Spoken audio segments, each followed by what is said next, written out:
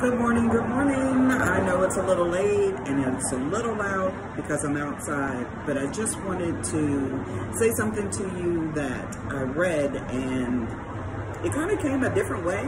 It was actually a devotion that my aunt sent me, but hearing the breakdown makes so much sense, so I wanted to tell you guys as well. And it's Proverbs 3:5-6, but here is what the breakdown said.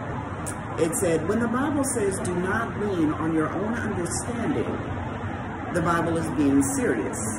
Your heart is deceitful, your emotions fluctuate, and your understanding does not see the overall big picture. God never lies. God never changes. God knows all.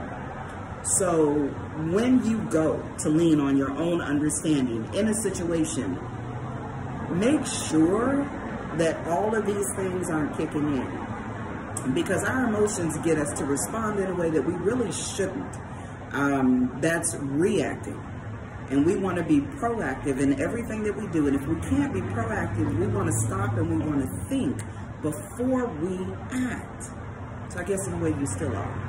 But just make sure that you are aware of these things.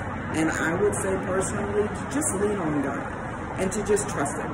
Because He stopped me from doing something earlier this week. I saw something I didn't like and I wanted to say it. And I had just said that I was standing on the scripture that says God Almighty Himself will fight for you. Just stay still. And I'm paraphrasing Exodus 14:14. But when that kicked in, it was like, this is the part where I got to stay still, right? So just remember that when you get a verse and you hear something, and if it's resonating with you, then that might mean that this is something that you need to work on or be mindful of.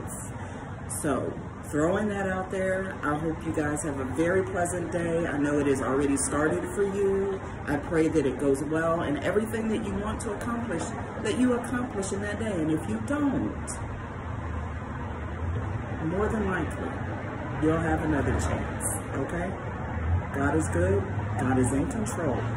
He knows all, sees all, and answers when His children call on Him. Have a blessed day. Bye.